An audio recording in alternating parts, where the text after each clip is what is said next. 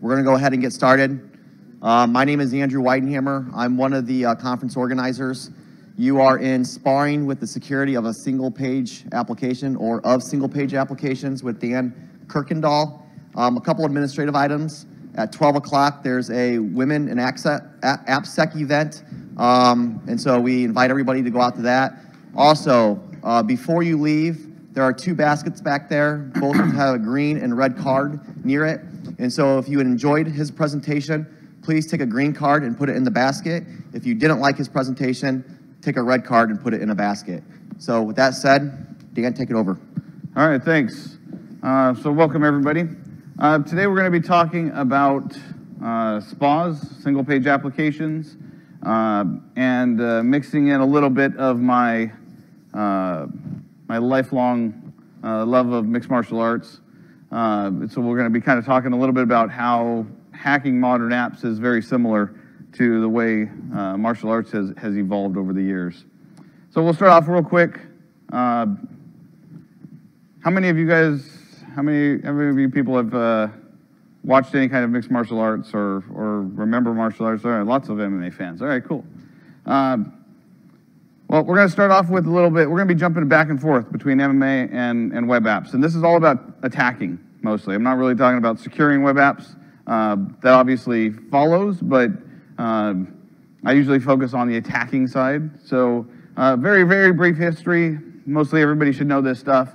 You know, in the beginning, web apps were pretty simple. They were, you know, generally pretty flat.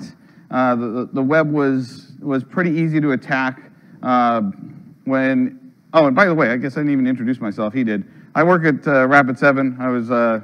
We built a tool called AppSpider. Used to be called NTO Spider when I was with NT Objectives. So anyway, that's me. Okay, so web apps were pretty simple in the beginning. And everything was kind of based around HTTP. And it was a very simple standard. There was, you know, the simple HTTP format, which was the gets and posts, and the parameters were name and value pairs, right? Name equals value. This is all stuff we've all known. We were all, most everybody here probably has thanks to give to Rainforest Puppy, who kind of really got things started with his article in Frack magazine back in '98, where he really kind of talked about SQL injection. He talked about a bunch of other web exploits, but I don't know how many of you remember Frack magazine, but I remember reading those little things all the time, the little web pages that would pop up. But he really kind of talked about how easy it was to attack SQL injection, and kind of hassled Microsoft about the fact that they didn't think it was that important at the time. So yeah, if you ever get a chance to read it, it's still amazing. I read it again as I was putting this together, and it was, I was like, man, nothing's changed, right? This stuff is all the same. But SQL injection was pretty easy, right? Back in the beginning, we do simple SQL injection attack, get errors back, and then start doing some nice little attacks, comment out the rest of the statement, and get yourself logged in. Web app security was pretty easy. It was easy to go and test, but we were also dealing with a very flat type of application. It was a very simple application.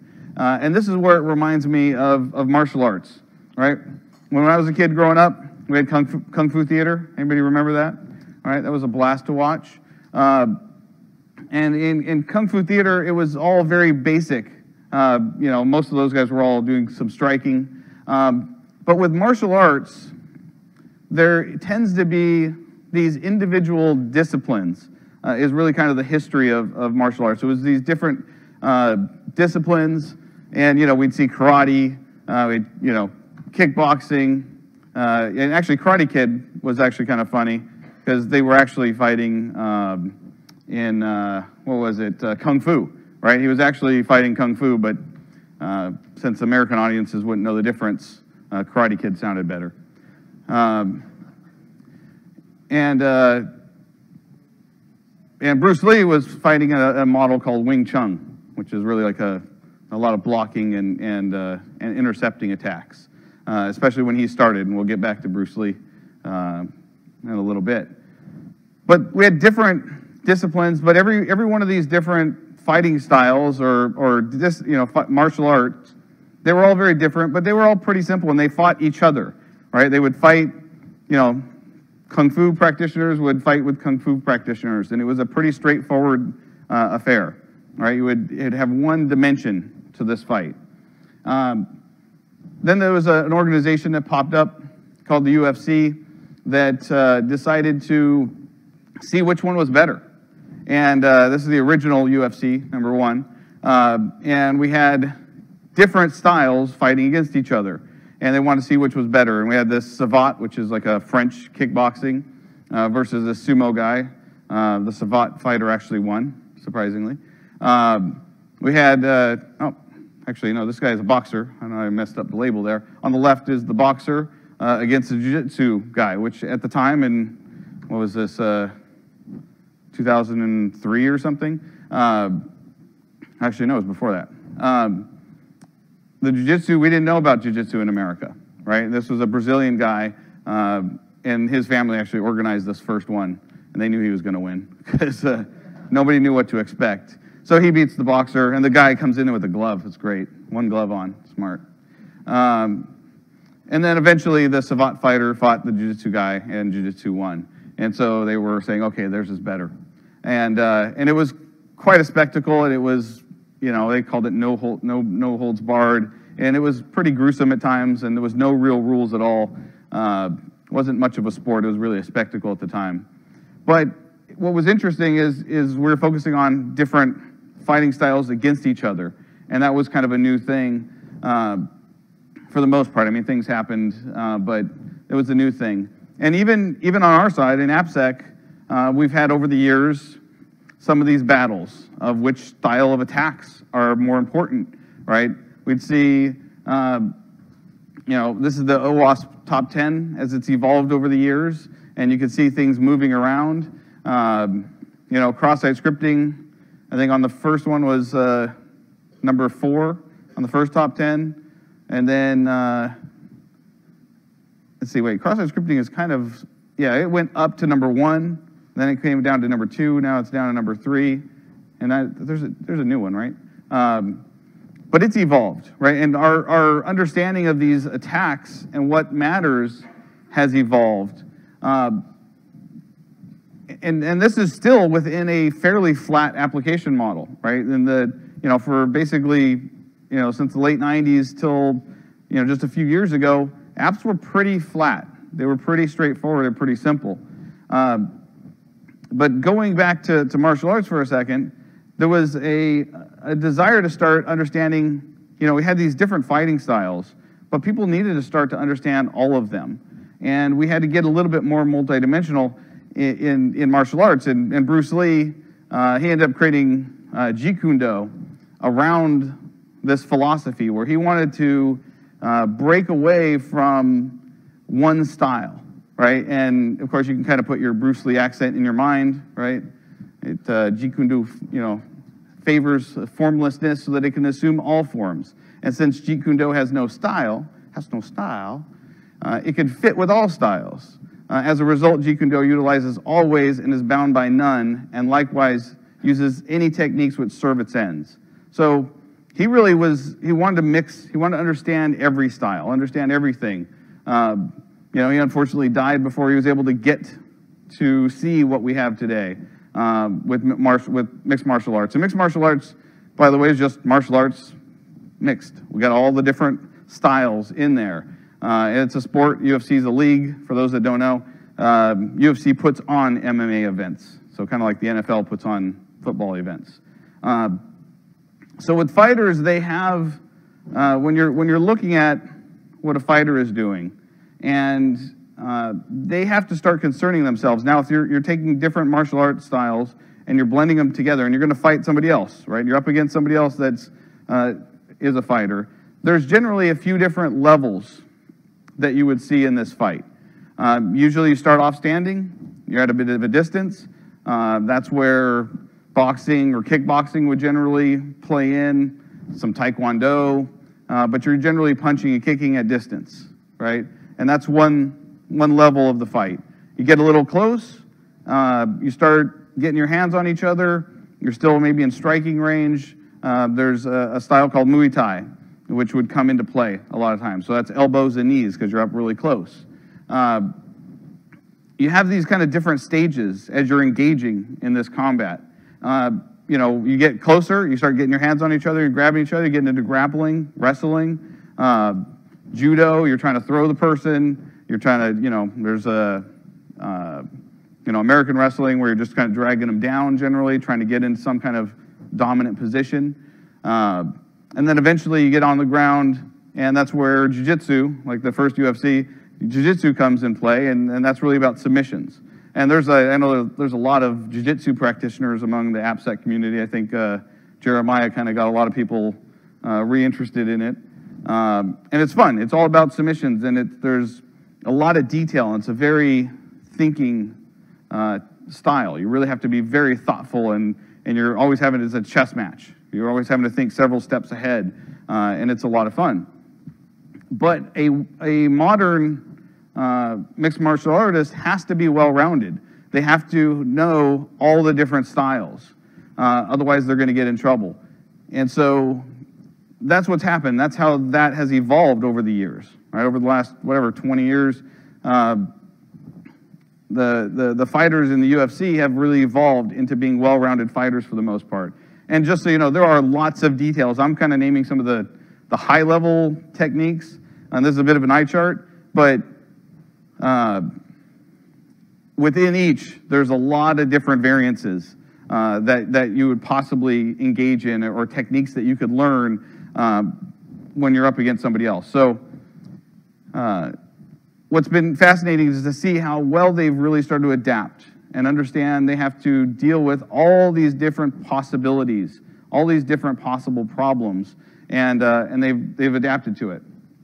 So how does that fit in with AppSec? AppSec has really evolved as well because web apps have evolved. Web apps are no longer just HTML-based, and things have really evolved very heavily, especially the last several years. I would say the last 4 or 5 years, it's been dramatic how apps have changed. And I don't think most security practitioners have kept up.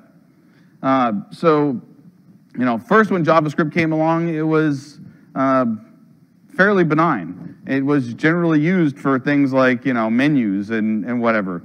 You know, and it was doing some client-side activity. Usually it was for some visuals.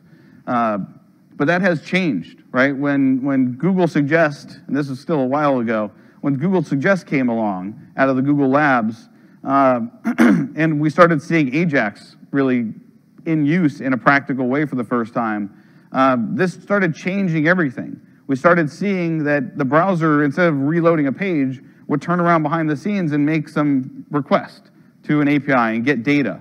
And, you know, now Google Suggest is just how Google works, right? It's just always suggesting.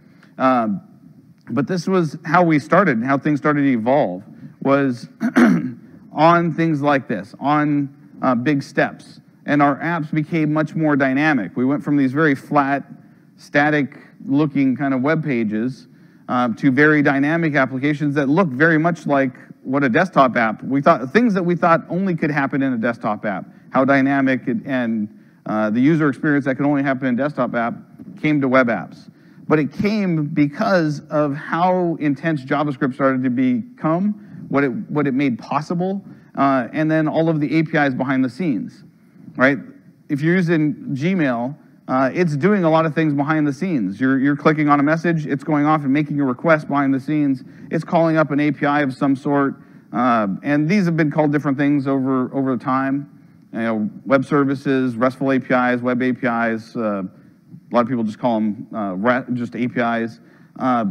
Usually when you refer to a web service, people think of SOAP. There's all these different formats that this data can be in. And this is where people start to get in trouble, because we don't have just this standard model as the dominant player anymore, you know, where you have that simple name and value pair. And so as an attacker, it's very easy for me to, you know, isolate these parameters. There's plenty of tools out there. You know, I can use burp proxy or a zap proxy or whatever. It's very easy to attack this stuff. There's plenty of tools available to make it very easy. But all of a sudden, when I'm dealing with APIs, the data formats change, right? I could have, the parameters may actually, the directory structure with the URL, those could be parameters, right? I could have XML data. I can have JSON data. Google Web Toolkit uses pipe delimited format. Old school AMF used a binary format, right? All of these formats all of a sudden start breaking most of your tools. And a lot of people still aren't aware of this. They go and test things with automated tools and realize that they don't even notice that their automated tool isn't covering this in many cases, right? Unless the tool has been updated to start supporting all these formats and understanding what's happening behind the scenes, then we're not actually attacking them, okay? And you have to really attack these things properly, right? I've seen a lot of times you got this JSON string, and I'm sure everybody's seen JSON or used JSON in some form, but how well are they actually testing these parameters? What ends up happening a lot is I'll see, a JSON string as the post data, or it's like input equals and this long JSON string, and most tools are just seeing that as one long string. And you'll end up seeing the attack delivered like at the end of the string, right? So it's like input equals in this JSON string, and it's just basically attacking the end of it, where it's going to do nothing, right? The JSON parser, actually in many cases, once that last squiggly bracket hits, it's going to ignore everything else, or it just may break the parser, and the parser is just going to fail, right? But you actually haven't accomplished anything. And so you have to really start digging deeper. You have to start understanding that this requires a little bit more intelligence. I need to individually attack each of these parameters. I have to make sure that my attacks are escaped appropriately for JSON. So if the JSON has double quotes, and I'm going to need to inject a double quote. I have to escape it properly. I have to function well within that structure. So I have to start to know it. I have to know how it works. What is JSON's format exactly? If it's XML, if it's Google Web Toolkit, whatever the format, I need to know it well. I need to be comfortable with the format, with modifying it, attacking it. I have to have tools that understand how to deal with this format, right? If my app is using this and I don't have testing tools that can support it, it's not really helping me very much, right? But you have to start digging in. You have to be sitting there watching the traffic as you're clicking on an app and seeing what's going on. What is all this traffic? What are these API calls? What's happening behind the scenes? And if you're using a lot of these APIs, one of the challenges is discovery. One of the things that we see throughout everything is that with all these tools, with any kind of testing, you can't attack what you can't see. If I don't know something is there, if I don't know a resource is there, I'm not going to attack it. And so, with traditional web apps, it's just crawling the app can be difficult, especially if you're using automated tools and all of a sudden they have custom 404 handlers, or they got some AJAX activity, they've got forms that have to be populated in a specific way, otherwise you don't get through them and onto the next thing. You have a defined workflows where it's like a shopping cart, right, where you have to first add an item to the cart and then deliver, and then you hit checkout and you get your shipping info, your billing info, and along the way you can actually attack. Maybe you can attack the billing info page, but the payload's not going to show up. Let's say a cross-site scripting attack or a SQL injection attack wouldn't happen until you complete an order. You have to be able to test through this whole process. There's all of these challenges that we're going through. If you're dealing with the REST APIs, well, even if I'm clicking around this app and I'm triggering stuff, I may not have full knowledge of it. REST APIs, you can't really crawl, right? I don't know if any of you have tried testing web REST APIs. I don't know, what do you guys do, right? We'll have to maybe open that up in the Q&A. But most tools don't support testing these APIs in any real useful way. You need some way to discover what's there, right? With our tool, with AppSpider, we actually support importing Swagger documents. There's RAML, there's API Blueprint. There are ways that people can document their API. Most people just document like in a Word doc, which is terrible. It's not going to help you. If you're doing manual testing, I guess it could help, but if you're trying to automate any of this, those Word doc's not that helpful. How many of you are familiar with Swagger? A lot of you, great. How many of you are actually making sure that they're getting implemented? A lot less hands. But if you do, then there are tools like ours that can actually import a Swagger document and then understand, okay, here's what Swagger is for those that don't know what Swagger is. It's a format for documenting an API. So it would describe, okay, there's this method available and these parameters are valid for it and what data types they are. So SOAP, for those that remember SOAP had a WSDL, a web service description language. And it was an XML document that described what was available in SOAP. And SOAP actually was very naturally, they were kind of married at the hip, which was great. So if you had a SOAP API, you had a WSDL for it. And they were auto-generated for the most part. REST didn't have that. REST is a very loosely defined format. It's just kind of, I guess the only real rule is that you respond with some programmably usable data, right? What the format of it is wide open to interpretation. And so because of that, it's up to somebody to document, hey, here's how you talk to me, here's how you give me data, and here's what I'm going to give back. So if you don't have those kind of techniques in place, you're not going to get a good test of that API. When you're trying to discover, when you're going back to the crawling, and you're trying to discover a web app, and you're starting to deal with a very dynamic client, right, with all this AJAX activity, for an automated tool, it's a beast, because it's like that map in the labyrinth, right? The maze that she goes through, right? The lawn maze. It changes. If you remember the movie, it changes as she's going through. She's going over here, and all of a sudden, where she just went, the bushes move and whatever, and now she's going to get totally lost. Well, that's what it's like for an app scanner that is trying to test a web app, or any automated tool that is testing a web app.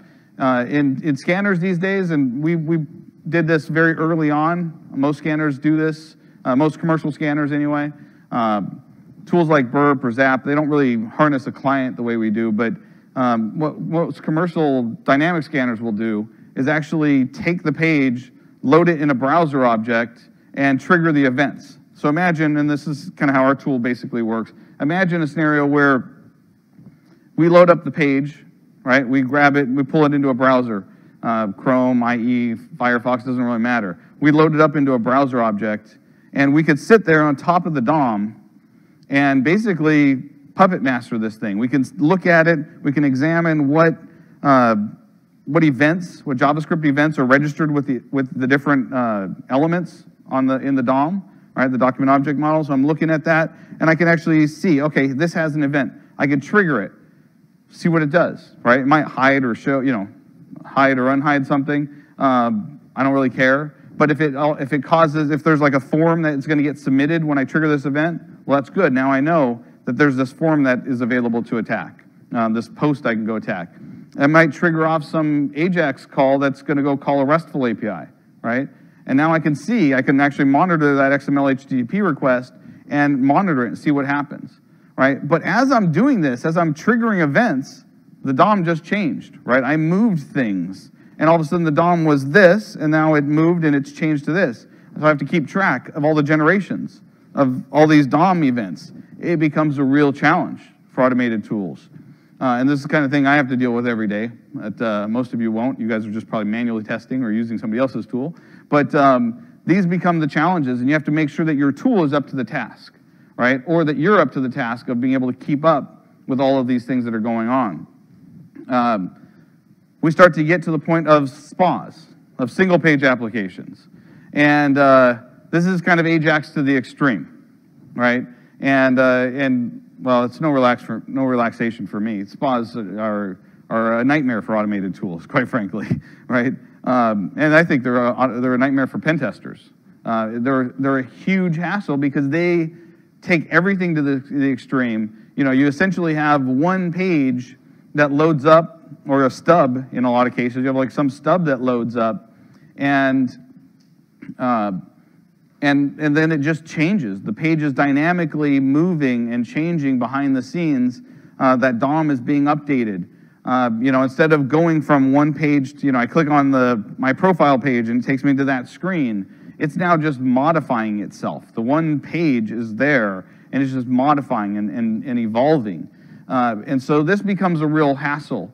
Again, going back to Gmail, tools like this are very dynamic. It's a very great user interface. I'm not against SPAs from a user perspective. It's a fantastic model because it really can create a very clean feeling application that really is comprehensive and very, the user experience is great. So we're going to keep going that way, I'm sure. There's just clearly a better model for the user experience. But from a code and a testing model, a security model, it's a nightmare at times because it's really complex. It all of a sudden makes things very difficult. So how many of you are dealing with some kind of SPA applications in your environment? Okay, a lot. Maybe that's why you came in here, right? These become a real challenge, and I'll tell you that there's some things that most people don't fully understand about these frameworks. There's a lot of different SPA frameworks, and I had kind of ignored a lot of them for a long time. So I was like most that other than my developers were using certain ones. I'd see Angular being used here and there. I would use I'd have some of our dev teams would be using it. React had popped up. And we were working with a customer that their applications were all React. They were among the team that actually had created React. And so they had a lot of stuff dependent on it. And we would run scans and they wouldn't work very well, or the testing was not very comprehensive.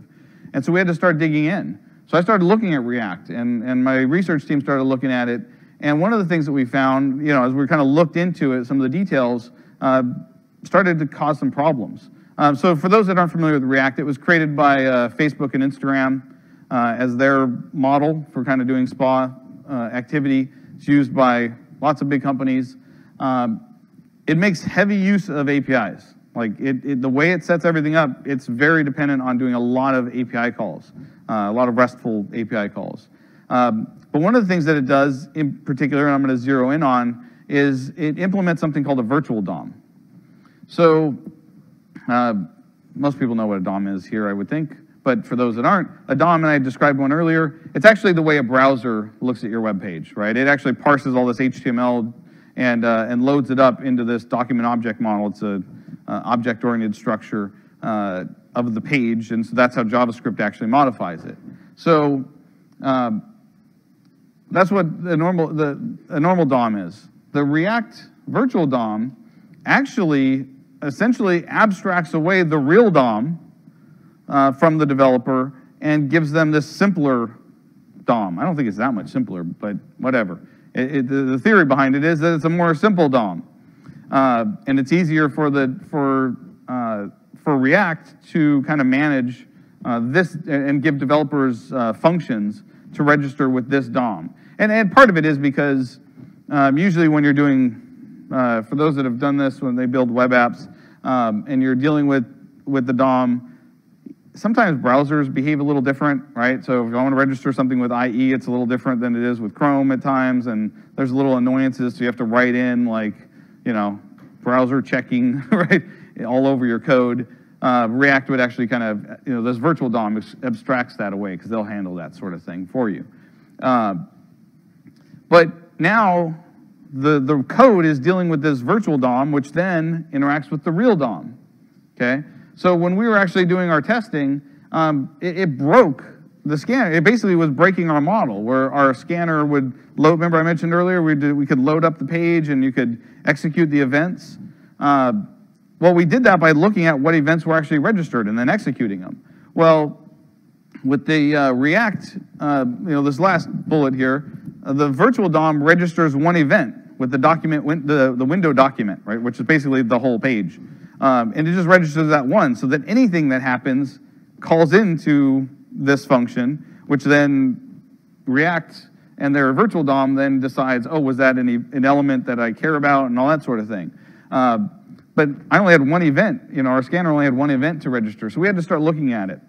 And as I dug in, I started to understand what's going on. And of course, we added support for our scanner to support it, but that's really beside the point. The thing is that I wasn't even aware of this concept and how people were using it. And this is a very soft touch version of it. There's a lot more that goes into React. For those that are, React developers out there, there's a lot more. But it starts to pose interesting new problems for pen testing, is these frameworks all of a sudden make everything it's like magic. It's crazy. There's so much that goes on. There's no way you're going to be able to parse it and understand it. So you have to start getting in and understanding what are the things that this framework is doing? How is it making it different? What possible security implications are there in the way that this thing functions? How are they taking data? Is it, some of these SPA frameworks make cross-site scripting very, very difficult or, nearly impossible to actually accomplish as an attack, because everything's coming through RESTful APIs and it's kind of sanitizing it in the JavaScript. So that's maybe good, but are we putting too much of the logic into the client? Maybe. Maybe those REST APIs are wide open to attack because the developers are focusing purely on the client-side activity. I see lots of these APIs that are wide open to very simple attacks, right? Simple, it's like Rainforest Puppy just applied to a simple JSON format, right? And wide open to attack. But you have to kind of start to understand all these different layers, right? The apps are becoming more and more complex as we go through. React was very difficult. It added a ton of difficulty to the client side, right? And understanding what's going on this client side. So all of a sudden, my client side skills have to get beefed up. I can't just focus on simple HTTP. I have to understand, what's going on with these different frameworks and the ones that are being used in your environment. You have to get really comfortable with the REST APIs and understanding what's going on with the REST APIs. How are these being protected? What's available? And then don't forget mobile, right? All of a sudden now we move and we start having not just traditional web apps, but we have mobile at play. For the most part, in AppSec, mobile apps themselves are well tested by static analysis tools, but they all use RESTful APIs, right? And so for the most part, if you've got any kind of mobile app, it's turning around and talking to a service. So there's more REST APIs all of a sudden. That's web, right? That's a web service. So, you need to be able to get in and see what that traffic looks like. What are those calls? Again, we're going back to similar to the SPA frameworks. They have REST APIs. Well, so do mobile apps. And sometimes you have to actually get in the middle, do some man-in-the-middling, between the mobile app and its web service, look at that traffic, start testing it. Mobile apps are, again, very cool in that they're using a lot of RESTful APIs, and we can test those, again, with a lot of the tools that we're all comfortable with. You can test a REST API with a BERT proxy, or you can use automated tools like ours. But they add in a new layer of complexity, right? And one of them, again, when you're looking at REST APIs, especially when you're using mobile, is all of a sudden you have web service authentication to worry about. So again, oh crap, I got something else to be a problem. It's, still sometimes you'll have the classic, HTTP auth I see a lot for protecting RESTful APIs. You've got, standard custom headers. You got cookies. Cookies we're all good with, right? It's all right, I'm comfortable. Cookies, that's good. Problem is, they don't use cookies very often. They're using something more complex. They might be using OAuth. OAuth is kind of an open standard for setting up authentication, and it has its own headers and things like that. Anybody have to deal with OAuth? Yeah, OAuth is a great technology and great design for the most part. It's great, but all of a sudden, if I'm testing an app that's using that, oh great, that's adding all kinds of complexity, because OAuth, there's a handshake that constantly goes on. I'll authenticate with the OAuth service, and I get a token, and then that gets validated when I go use the app, and there's this whole cycle that goes on, but you have to now get comfortable with that if I'm going to be testing, right? Because you don't want to just assume, oh, well, it's got OAuth for the authentication and session management. Well, the web service may be vulnerable, but now I can't even test the darn thing, right? And I see some that use like a custom solutions. I've seen lots of web services over the years that actually use a totally custom, altogether custom technique, right? Where they'll use like, this one, it actually says authorization header, but it's not the old HTTP auth. They have like creds and then Joe user, semicolon and a hashed password, or yeah, it's actually a hashed password or token actually. And this one, all of a sudden, I start looking at this REST API, and how they come up with that token becomes interesting. I start looking at the code and I say, oh, okay, I have a name, I have an API key, and then it'll like have an expiration date for this request. And then they like create, they have like the verb, they set the expiration, they end up doing a base 64 of an HMAC'd API key. They do this whole bit of code, and I have to start figuring this all out so that I can actually deliver a stupid attack, right? And so you have to start battling it out. And then imagine doing this over and over for every attack. This is where you start to need automation. You need some automated tool that will do this crap for you. But again, if you don't know, if you're not paying attention when you see this REST API and you start delivering attacks and they're just getting rejected or you're not seeing anything, it may be because you're not even getting requests that work. A few years ago, I was at the B-Sides alongside RSA and was doing a live hacking demo, right? And I was, I set up a Wi-Fi pineapple, right? And so I had it up and running, and I was looking at traffic flowing through, and there was Twitter traffic, right? And so I started zeroing in on this Twitter traffic that's going on, and so I'm zeroing in, and then I'm doing this live, so it was nerve-wracking. But as I'm going through it, I see this Twitter traffic, and I can replay the requests. So that was kind of interesting. It wasn't letting me modify it though, because they were signing the structure. They weren't letting me to modify, but I could resend that tweet a couple times. And then after a couple, then the server would say, hey, you're retweeting, right? Or you're just repeating a tweet. And so they kind of the API will start blocking it. But one of the requests was actually the direct messages, right? In Twitter, that's supposed to be private. But I can actually keep replaying the direct message request and get any new messages that showed up. And of course, people in the audience realized who I had hacked at that point and started sending them some tweets that were showing up on screen that were fun, or some direct messages. But I was able to keep replaying this. So some of these APIs, even a simple replay attack could be kind of interesting, right?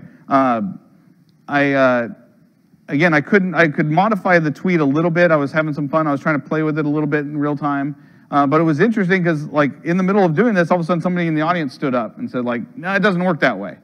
I was like, well, we're doing it right here. And it was actually the head of Twitter security, right? And apparently he had just earlier in the day done a talk about all their cool new security mechanisms. And so he ran up on stage and looked at it, and it was actually an old API that was still up and running that this Plume Twitter client was using. They hadn't migrated to the new API, and he's like, oh crap, this one was supposed to be disabled, but I guess it's not, right? Because the new one actually would sign every request so that you couldn't do a replay attack. So there's things that people are doing out there to secure these formats. That doesn't necessarily mean that the individual parameters then being sent or received couldn't be attacked, but the authentication and session management makes it more difficult. So now that becomes a hurdle if I'm trying to do a pen test. Now a hurdle's a good thing, right? Because that slows down an attacker, but it also slows down any kind of legitimate testing. And so again, you need tools that support this. We support this sort of thing, but it becomes an issue. So again, remember I had the little chart earlier with the different fighting levels, right? And you had all these different levels that a fight could start off standing at a distance, and you're in striking and boxing, kickboxing range. Well, similar to for us, is we have all these different layers that are a potential thing that we have to deal with. We have the classic HTML. That's easy. That's nice, comfortable striking range. I guess if you strike, you know, things get more complex on the client side. You got these really rich APIs, you know, rich clients, these SPA frameworks that can really make things difficult. You have REST services or web services, RESTful APIs, and all the different formats, and you have to get comfortable with all the different formats. And I see some custom formats from time to time, right? It's like Bob in the office didn't like JSON for some reason, and so he wrote his own, right? The Bob format, and so you're stuck with it, right? So you have to get comfortable with all these variations of things that might happen. And then you have authentication layers. So there's all these different layers, and so we can't be you know, one-dimensional anymore. We have to be very dynamic. You know, I saw this pop up, jumping back to MMA for a minute. This guy, Sage Northcutt, popped up onto the scene, came off of some TV show the UFC was doing, and you know, has the look of a model, quite frankly, but you know, he looked like a fighter. He kind of actually looks like Guile from Street Fighter. With his hair, and this actually doesn't even, his hair actually a lot more like Guile these days. But this guy, he came on the scene, he was flashy, he had all these crazy kicks he would like to do. And his kicks and his striking was amazing. The problem is, he was one-dimensional. As soon as somebody got him on the ground, you can see that panic in his face because he was immediately choked out, right? He was not a well-rounded fighter. If you're not a well-rounded pen tester, you're not a well-rounded security professional on all these different layers, you're gonna get a hidden app that you're not gonna be able to test. You're not gonna have the skills. You have to start learning, right? The well-rounded MMA fighter knows all the different techniques, knows all of the things going on with application development and how apps are being developed and what all the different layers are involved. And so like them, we have to become well-rounded AppSec professionals and understand all the different layers so that we can actually test them, right? You know, like Bruce Lee, go back to him, don't pray for an easy app, pray for the strength to hack a difficult one. He didn't actually say that, he said easy life and to endure a difficult one, but I like it this way. But we have to start to understand all these different layers, all the different challenges. When I'm dealing with a SPA application, it all of a sudden introduces all these layers to me. I have to start dealing with all of them. So anyway, that's primarily it. Thank you all very much. I ended a little early, I went a little fast, but it gives us some room for questions, Q&A time. But hopefully this has been useful information. I guess my biggest message is make sure you're just learning all those different layers. You can't just focus on one. Your tools that you're using today may not be serving you well. You have to make sure that you get the right toolkits. Make sure you're getting the right tools to help you along the way and understand the weaknesses of each. But anyway, any questions? Go ahead. If someone is a new pen tester, where would you suggest they start? Oh dear. Yeah, it's you know, I guess the biggest thing is understanding. So whenever I'm trying to hire somebody to do security research or testing, I focus on trying to find web developers. I need somebody that knows how apps are being built. And so I would start off there, build something. If you've never built something and you're interested in security, maybe you're coming from network security, and I've had this, I'll hire somebody that was kind of a network security guy, so at least had the mind of a security person. I'd force them to do some web development. Go build something, see how it works, see the different layers. You know, just a little simple project. You know, we had built this tool called Hackazon, which is a little web app, just so that it's like a storefront. I had interns over the summer, and I would have them build a little store, an online store, and I would just hack it. And I would show them, like, here's where you did something wrong. Here's where you did it wrong. Here's where you exposed this sort of attack. But build something, see how they're being built, but get close to developers and understand what they're doing. That'll give you your weakness. Go ahead. Yeah. Okay. Sure. The rest is easy, quite frankly. It's just tedious. It's like, seriously, it's not that difficult to do a lot of these attacks. It's just tedious. And so you got to get through, you know, you just got to be like, just go, go, go. But understanding all the different techniques obviously is important. There's probably a good 20 techniques that you really got to know. And once you know those techniques, then you can generally apply them anywhere. And just, again, sometimes being aware of the fact that I'm supposed to attack these areas is important. But that's a big key of it, is just the attacking techniques aren't that hard. Like, you can go on OWASP, OWASP.org and see the different, there's not a lot of new categories of attacks, quite frankly. Like cross-site request forgery was probably one of the most interesting new ones that popped up over the years, and even that's kind of a tricky one. But there's not a lot of new attacks. It's just the tediousness of applying them into all the right areas.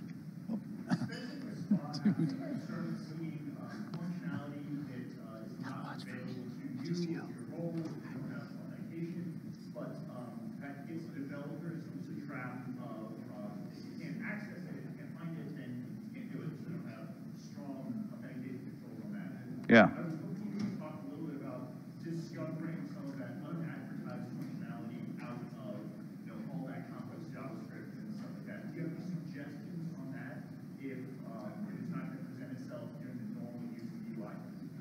Yeah, so I don't know if everybody can hear him, but he was talking about Ajax apps or SPA apps where developers are really relying on the fact that they've blocked the usage of it in the client side in many cases. Because you don't have the right token, or you have not the right, there's not the right setting in your profile a lot of times. And this is where I had mentioned briefly, like things like Swagger. A lot of times it's really the web service calls that matter ultimately. And so if I can discover what functionality is on the API, if I can get a Swagger document, especially if I'm doing legitimate testing, and I can go and try to, within an org or whatever, and I can go to the developers and try to get some of that information, then that's where I get some of these unadvertised, the term he was using, the unadvertised functionality. A lot of times, even a mobile app, I'm clicking around a mobile app, and I may see a lot of the calls, but I don't see everything. So that's where something like a Swagger document or API Blueprint, RAML, whatever your preferred format is, if you can get something like that, then it tells me all of the different pieces of functionality. That's where I have to do a lot of it. But getting access to some of the unadvertised functionality is very difficult unless you dig into code. Hey, Dan, we got one back here. Yeah. So I have a question with, with regard to some of the NoSQL databases and stuff that are coming up, like Mongo and Couch. I know there's some open source projects that are out there now that are that are great, that are getting going, but nothing really stable, it seems like. Do you recommend anything for like a SQL map type?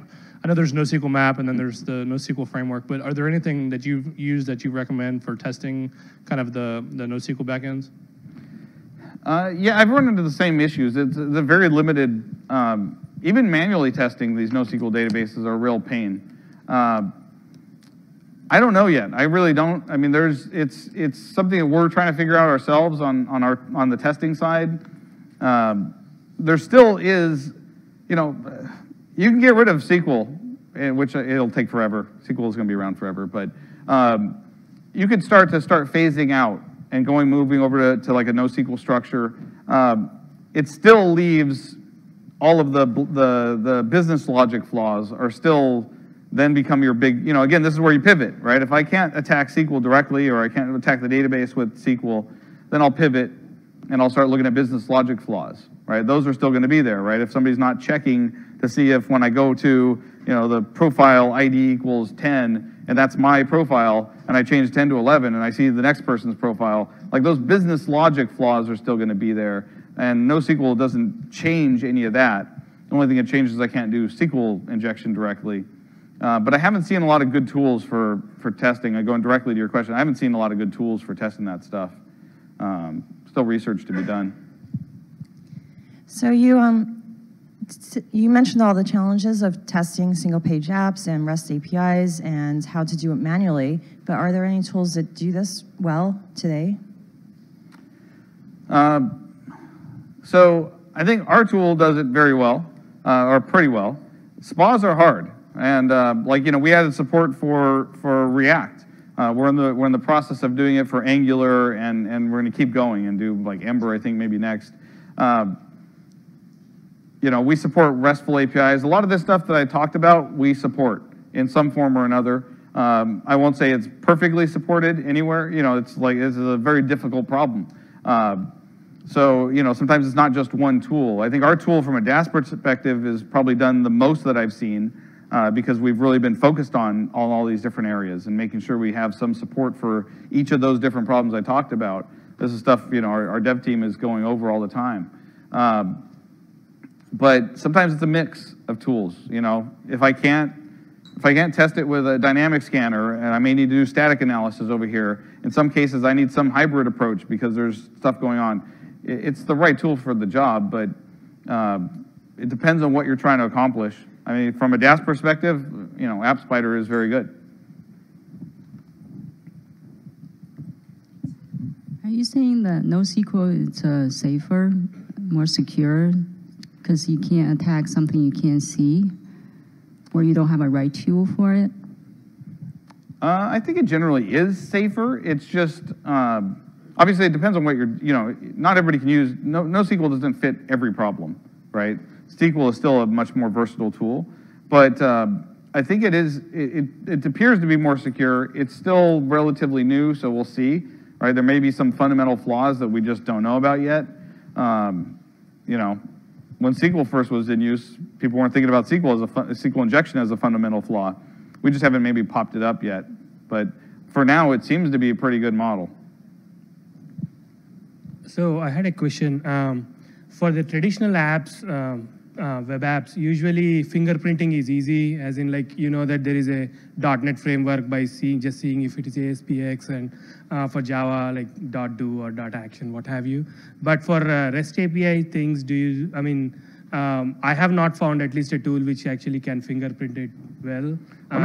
They're custom. They're individual custom APIs that are being developed. So, yeah, we can't crawl a REST API either. A lot of times it's site.com/rest/v1 or something, right? And okay. And if I make a request to it, it just is going to say unsupported function or unsupported method or something. It's not going to tell me anything. So I can't crawl it.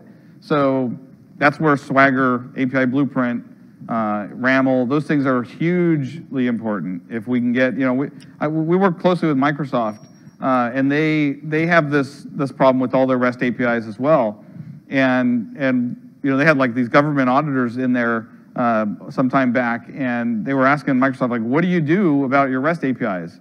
And this is when we were still kind of developing our support for Swagger, and they called us. They said, well, we'll get back to you. And they called us and said, what are we doing? And I told them about Swagger and what we're doing, and I had to refresh them. We had already been talking to them about it, but they knew that we were doing something, and so they went back and said, oh, well, we're going to be testing it with our tool from Rapid7. And they asked the auditors, what are other people using, right? Because these are auditors that are testing, doing audits of very large companies. And what are the other companies doing out there? And they said, well, actually, nobody's got a solution. We were hoping you guys might, right?